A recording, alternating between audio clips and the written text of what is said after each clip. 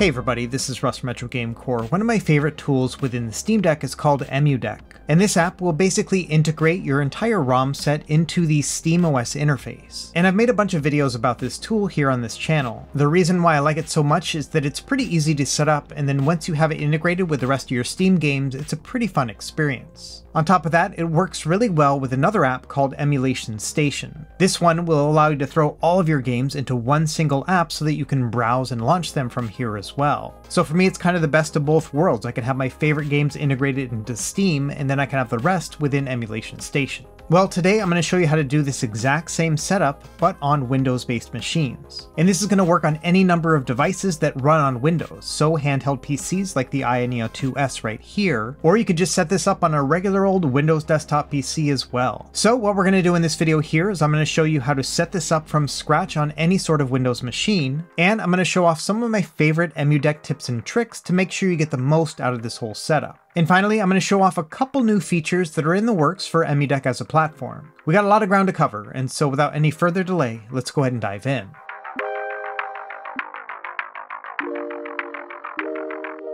Okay, first place we want to go is EmuDeck.com. This is where you're going to find it both for the Steam Deck as well as on Windows. Now, as of making this video, Windows is still in a testing phase, and so because of that, they're having early access available for patrons. And the plan is that once it's ready for public release, it will be freely available like how it is on the Steam Deck. Either way, if you're interested in testing out an early version of EmuDeck for Windows, you will have to join their Patreon page. And to do that, there's a link right here on their website. Now, to become a patron and have access to EmuDeck for Windows, it'll cost you $3.50 a month. And if you wanted, you could just join for that first month, grab that app, and then go. However, just bear in mind that you won't have access to any sort of updates while it's still within early access. So again, it's really going to be up to you whether or not you want to pay to have access to this app early, or if you'd rather wait until it's going to be freely available for everyone. And I should also note that, EmuDeck itself is basically just compiling all of your emulators all in one place, but you could also set all of this up yourself. You'd basically have to install each of the emulators individually, and then you'd configure each of those emulator apps to work with your ROMs, and then also integrate it into Steam using an app called Steam ROM Manager. So when it comes down to it, if you're willing to pay the $3.50 to get early access right here, basically all that configuration work will be done for you. Either way, I'm just going to assume from here on out that you are going to join the early access, and so you do want to set the rest of this up. To start, once you've signed up here, you'll have access to their Patreon page, and they have a pinned post right here on the top.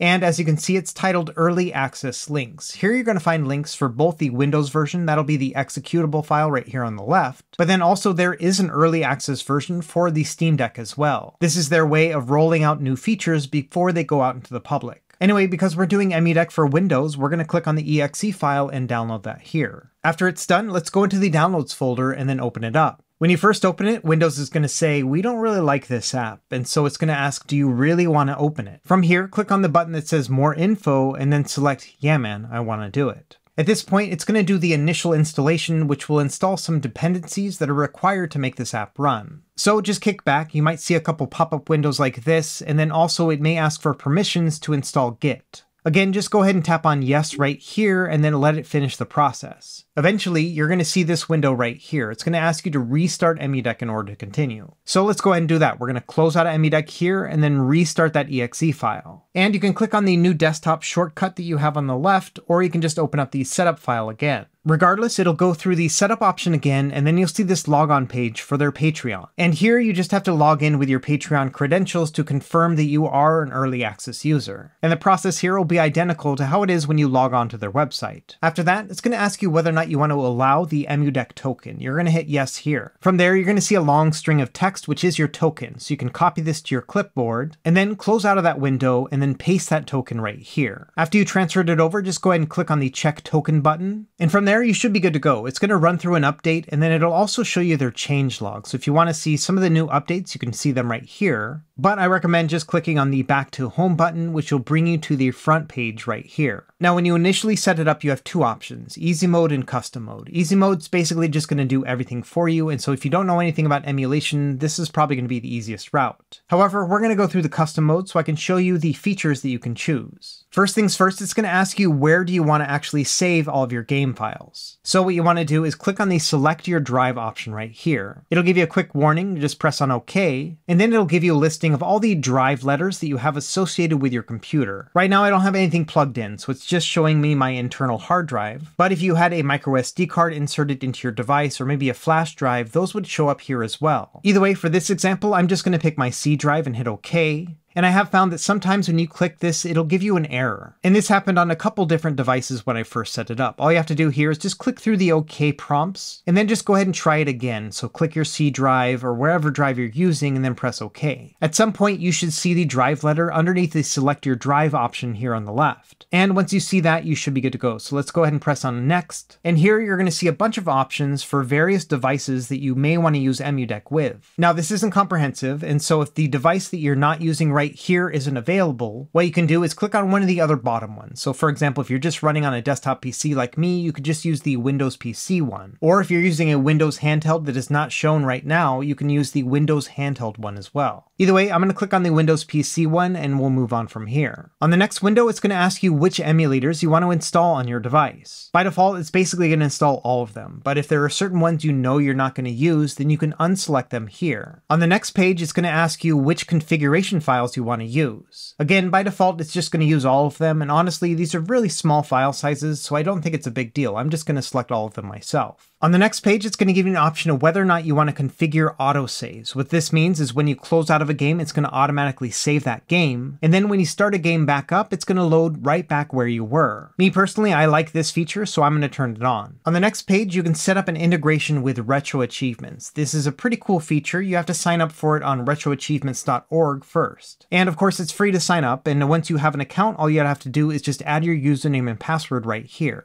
Now on the next few pages, we're going to have a bunch of different options. For example, if you want to have bezels on the left and right sides of your games, you can turn that on right here. Additionally, you can determine which kind of aspect ratio you prefer to use for each of your classic systems. So for most of these, I like to just choose the original 4:3 aspect ratio, but if you want to make them wider or maybe apply widescreen hacks, you can do that right here. Additionally, you can apply different LCD shaders. So if you want to give it a more classic or retro CRT look, you can totally do that here as well. Next up, you can also change the default theme for EmulationStation. This is the browser window that you can use to go through your entire ROM collection. Personally, I like the one called Modern. It reminds me of a Nintendo Switch, so we're going to pick this one here. And finally, we have a new feature here with EmuDeck for Windows. And on this page, what you can do is set the various resolutions for all of your emulated systems. And so this really is going to depend on how powerful of a computer you're going to be running this on. For example, if you're using one of the more modern Windows handhelds, then you could probably do something like 1080p. But if you want to push the resolution higher to maybe something all the way up to 4K, you're going to need a pretty beefy PC, basically something that has its own dedicated graphics card. Either way, I recommend going through here and just kind of determining what kind of resolution you prefer for each of your games. And really, that's about it when it comes to that initial configuration. So on the next page here, it's going to give you a summary of all the things that we're going to set up. And after that, you can press Finish. And here it's going to go through the internet and install each of these individual emulators, and then also apply specific configurations for each of them so that they work the best for you. Now, as this is going through, you are going to have to click OK on a couple different installations. So if you do get any sort of prompts, just go ahead and click yes and then let it go through the rest of the setup process. Either way, once it's done, you're going to be greeted by this page right here. And this here will explain how it's all going to fall out when it comes to Windows, because there are various devices that are going to be working with this version of EmuDeck. And so for example, if you're using the ROG Ally, you need to change the control mode to the gamepad mode in the command center. Additionally, another thing to bear in mind is these games are meant to be launched via Steam. And that's because the emulators are configured via Steam input. And so you need to launch the games via Steam to make sure that your hotkeys and other things are going to work properly. So for example, you wouldn't want to launch these games via Armory Crate on the ROG Ally or via ISpace on the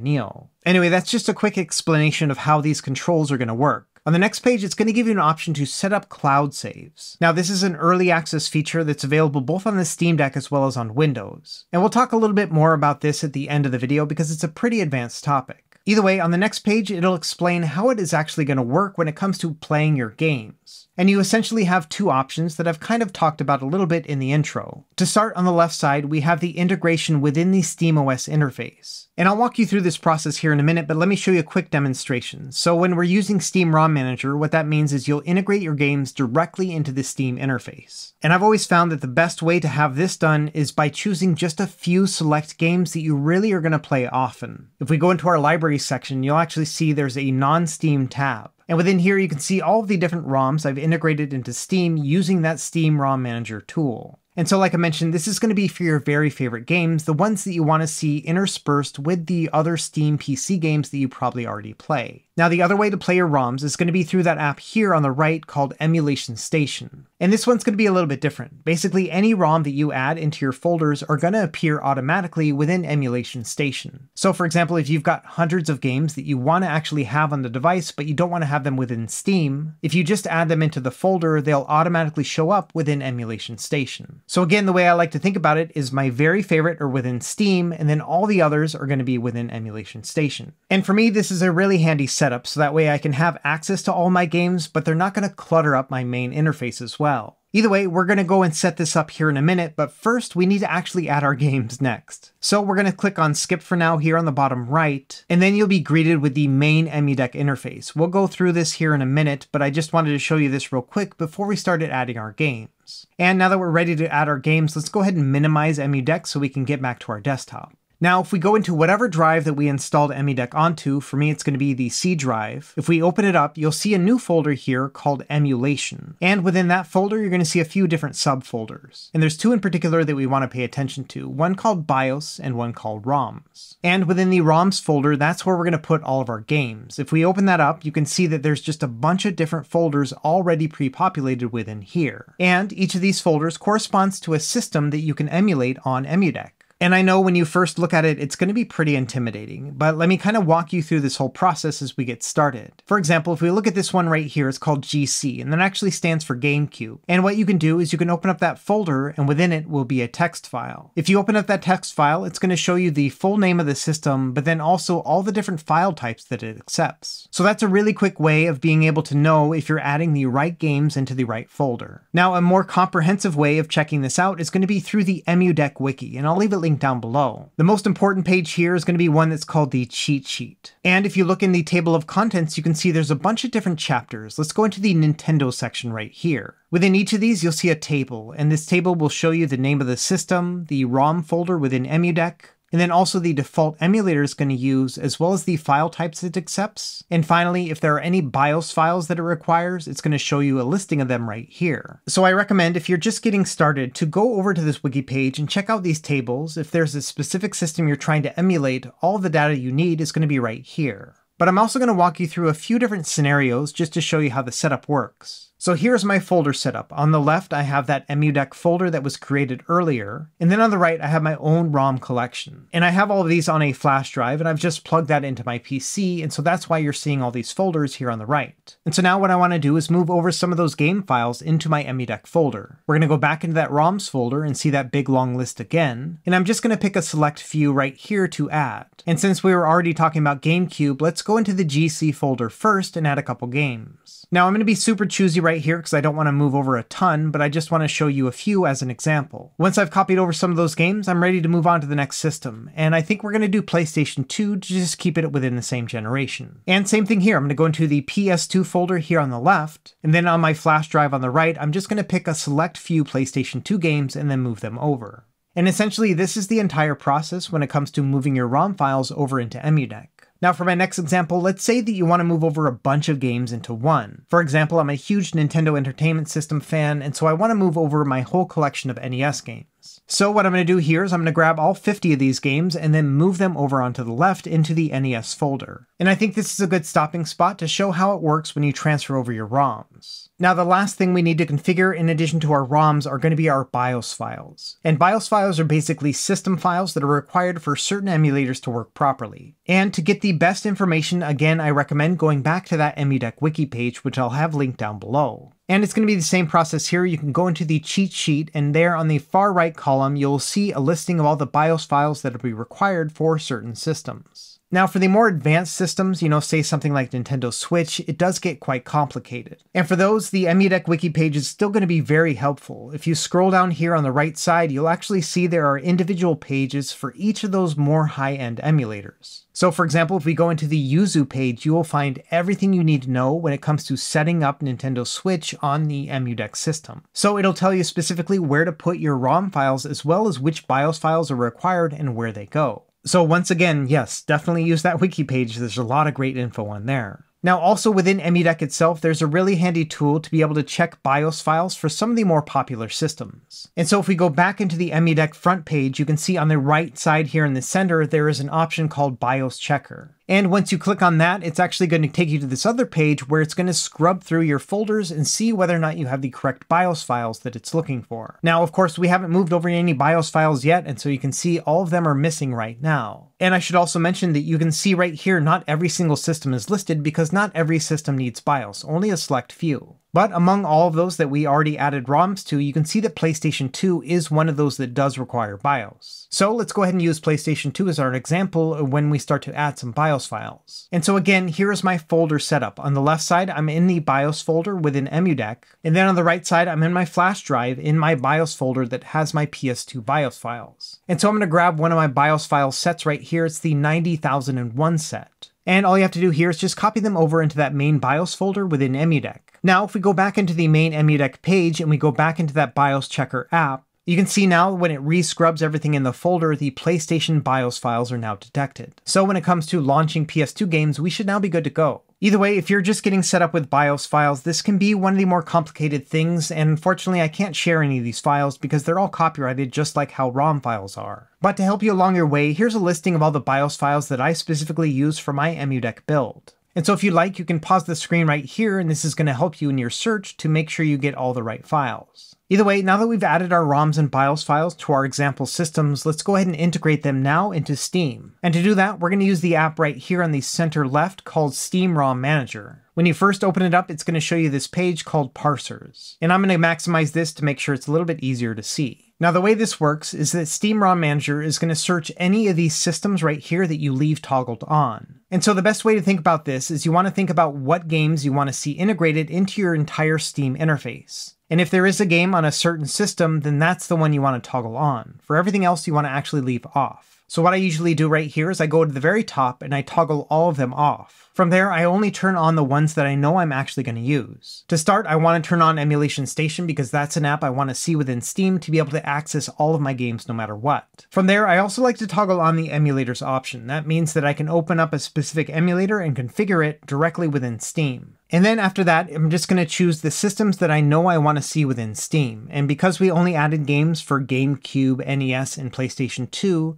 those are the three I'm actually going to turn on. Anyway, once you've gone through and decided which systems you want to see within Steam, the next step is to click on the preview button, which you can see on the bottom. On the next page, you're going to get a button that says Parse. We're going to click on that one next. And from there, it's going to search through all of the different folders that you toggled on and then find the game and also download all of the art for it. And this may take a while depending on how large your library is altogether. Now, one thing to bear in mind, this is going to add every single game from each of those folders. So for example, if you only wanted a few Nintendo games, all of them are still going to show up. And so the next thing we want to do now is remove some of those games that we actually don't want to see within Steam. There are some NES games I want to play, but definitely not all of them. To do that, we're going to use a tool that's on the bottom as well called Exclude. We're going to click on that button here. And from there, you just want to go through the entire library and then click on any of the games that you don't actually want to see. After you click on them, they're going to darken a little bit, and that means that they won't show up in Steam after this. And so this is a great way to choose specifically which games you want to see within your Steam interface. Anyway, once you're done, on the top right, there's an option to save. Just go ahead and click on that, and all those games that you clicked on are going to disappear. And so for example, here I've gone from 66 games down to 32. Now next, you might want to change the box art in some of these games. This is actually pretty easy too. If you hover over a game, you'll get these left and right arrows. If you click on the right arrow, it's going to scroll through all your available options. So once you find one you're happy with, just go ahead and use that.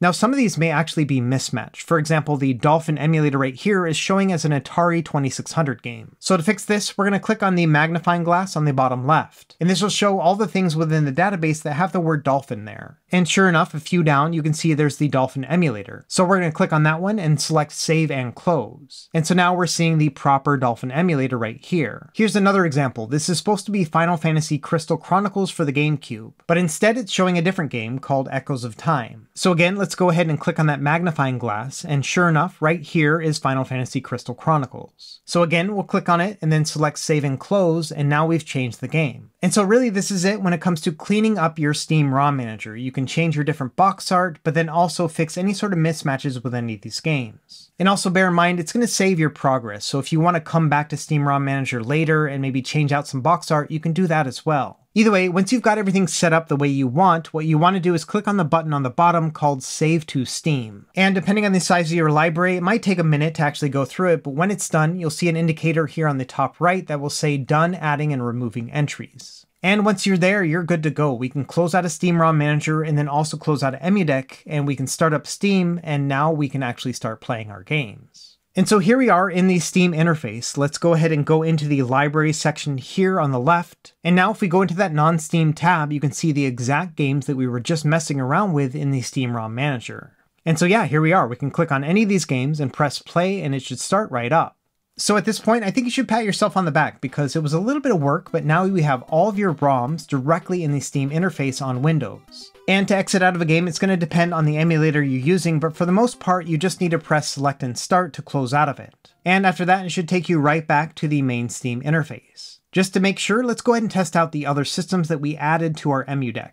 So next up, let's try Final Fantasy X on the PlayStation 2. And yeah, sure enough, this one boots right up, and it's at 1080p, which is the resolution that we set within the settings. Again, we're going to press Select and Start to exit out of it. We're going to go back to the main interface. And now let's try a GameCube game. Let's do Alien Hominid. And sure enough, yeah, this one works perfectly as well. So really, when it comes to integrating games into Steam, we're actually good to go. You can always go back into Steam ROM Manager and add more games or take some away, but essentially that is the entire process right here. Now the other piece of the puzzle is going to be EmulationStation. So all the games that we decided to not put within Steam ROM Manager, they're going to show up there. So let's go ahead and open up EmulationStation, and sure enough, here you can see we have our 3 systems that we added games to. And if we go into here, you can see it's the entire list, not just the ones that were within Steam ROM Manager or the ones that we missed, but all of them all at once. So this is going to be great if you just want to browse through your collection and then boot up a random game. And so let's go ahead and do that right now. Let's start up Castlevania and see if it works.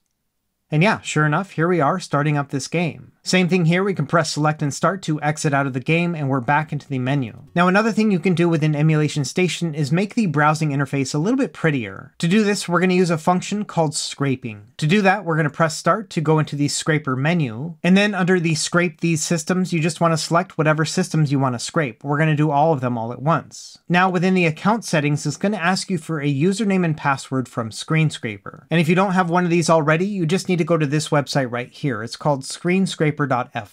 And this one's also free to set up, but once you have a username and password, just add them into EmulationStation. After that, we're basically good to go, so we can select the Start button, and from there it's going to go out into the internet and then download the box art for each of the games that you have within the EmulationStation system. And this process can be kind of slow depending on the size of your library. For example, I have 57 games that I'm scraping, and I think altogether it probably took maybe 15-20 minutes for those games. Either way, using the magic of television, we're just going to go ahead and fast forward right here, and it'll tell you that all the games have been successfully scraped. After that, when we navigate through the menu, you can see when we go through the games list, we're getting a much nicer experience. It's going to show the box art and a little bit of description of the game, and if you hover over the game for a moment, it's actually going to play a little bit of a video preview too. So this is an easy way to make your EmulationStation experience a little nicer looking. Now, like I mentioned before, I like this modern theme here because it reminds me of the Nintendo Switch, but you also have the ability to change the theme as well. To do that, we're going to press Start to go into the main menu, and then under UI settings, you'll see an option that is called the Theme Downloader. When you go into here, it's going to give you a listing of a bunch of different themes that you can download and install onto your device. Once you've downloaded one, you can go into the theme set section here and then change them out. For example, I've already installed this one here called Electful, and just like that, we have an entirely new theme interface. And the nice thing here is that all that box art that we scraped is going to apply to each of these themes as well. So with a little bit of work, you can make this a much nicer and prettier experience. Okay, we're getting pretty close to the end of the video here, but I want to show a couple tweaks you can do in what I'm calling EmuDeck maintenance. And periodically, you're probably going to want to go into EmuDeck and check out some of these options. For example, here on the top left, there's an option called Quick Settings. And within here, we can toggle on and off all those options that we first set up when we first installed EmuDeck. For example, if you want to remove some bezels or change out an LCD shader, you can do all that stuff right here. Another handy tool is the next one over, called Manage Emulators. And within this one, you can do all sorts of things. So for example, if we open up one of these emulators here, starting with RetroArch, here you can do things like reset the configuration. So for example, if you went into the settings and really messed things up, you can change that right back here. Additionally, you can reinstall the app if you're having issues or update it as well. Additionally, on the far right side, it's going to give you a listing of the hotkeys specific to that emulator. And the same thing can be done for any of the other emulators, so you can reinstall or update them or reset the configuration. And of course, you can also check out the hotkeys as well. Also within here, if you want to go back into Steam ROM Manager, if you want to add additional games to your Steam OS, you can do that right here. Or if you just want to start over from scratch, you can do a quick or a custom reset. Now another thing to note here, if you're already familiar with EmuDeck via the Steam Deck, you may see that there are some features that are not available here within Windows. And there's a couple things going on. Number one, this is still in test phase, so they're still bringing in new features. But also there are features that are going to be more specific to Linux, and so they won't show up here on Windows. And the same thing is probably going to happen as Windows gets more developed too. There will probably be features that make sense here, but it may not make sense to bring that feature over to the Steam Deck. So those are the kind of things that the EmuDeck developers are thinking about as they build out these tools for multiple platforms. Either way, as we close out here, I want to show off two special features that are going to be coming to EmuDeck for Windows. I think these are pretty cool. To start, we're going to check out the Cloud Saves option that I mentioned earlier in the video. And essentially what this is going to do is it's going to save your game files up into the cloud, but then also you can access those save games on other platforms. So for example, if you start a game on your Steam Deck, you can then finish it out on a Windows PC, or if you've got a handheld that runs Windows, you can do that there as well. Now this is very much in early stages, but let me show you kind of how this whole setup is going to work. To start, we'll click on the sync button right here and then go to next. And then as you can see, we have a bunch of different cloud options available. I'm going to go with Google Drive for this example. Once I click on that, I'm going to select Setup Cloud Sync. It's going to bring up a new window here that's going to allow me to sign into my Google profile and then choose to associate it with the app that they're using for this backend. And this app is called rclone. It's a pretty well-known cloud integrator. Either way, once you've given it all of its permissions, you can go ahead and close out of this window and get back into EmuDeck. And here you'll see a little window that'll say that everything is configured, and basically when you start up a game, it's going to load a save state, and when you close out of the game, it's going to save it as well. And like I mentioned, this feature is still in testing, and so it's not quite perfect, but you can see that it is starting to come along. So for example here, when we start up Super Mario Bros. 2, you can see that a command window is going to pop up. And I should note, this process here is going to slow down your gaming experience because it has to go and download that file every time. Either way, after a moment, you will see that the game will pop up, and theoretically, if there is a save game in the cloud, it'll load that up. Now, like I mentioned, this feature is still in the works, and so because of that, it's not super reliable just yet, but all the same, I just wanted to show how that experience works, and the same thing is going to happen when you close out of a game. And like I mentioned before, it will cause a little bit of a delay in getting in and out of your game. And of course, if you have multiple systems running EmuDeck, you'll be able to access those same game files through here. Another feature that's in the works is called Game Mode, and this one's pretty cool. Essentially, what'll happen here is that when you first start up your device, it's going to bypass the Windows desktop. Instead, as soon as you log into Windows, it's going to go directly into the Steam Big Picture interface. And as you can see here, as soon as I used my fingerprint to log into Windows, it went directly into Steam. From there, I can just navigate through like I always would to be able to launch my games and whatnot. But the thing is, the Windows desktop is still not loaded. To give an example, if we close out of Steam, you can see that after that, it'll actually start loading up the Windows desktop. Now, like with the cloud saves, this one is still in the works, and so they don't have this available as a public option just yet. But I think this is something that we will probably see as an available option here in the coming weeks. And I think it's going to be pretty handy if you want to really simplify your gaming experience on a Windows handheld. Anyway, that's really about it for this video here. I just wanted to show you how to get set up with EmuDeck on Windows. And I think as the weeks progress, we're going to see a lot more development. And as more people test EmuDeck for Windows, they're going to find even more bugs. And the more bugs that are found, the more easily they'll be fixed. So I fully expect to make more guides in the future once we have more additional features added to the platform. Either way, I think you can see here that this is a really great idea in the sense that you can set up all these emulators without having to configure them all individually. So let me know what you think in the comments below. Are you already using EmuDeck for Windows, or is this something that you're considering? And be on the lookout for other emulation videos that I have in the works, things like Chimera OS, as well as Play Night and Retrobat. As always, thank you for watching, and be sure to like and subscribe if you found this helpful, and we will see you next time. Happy gaming!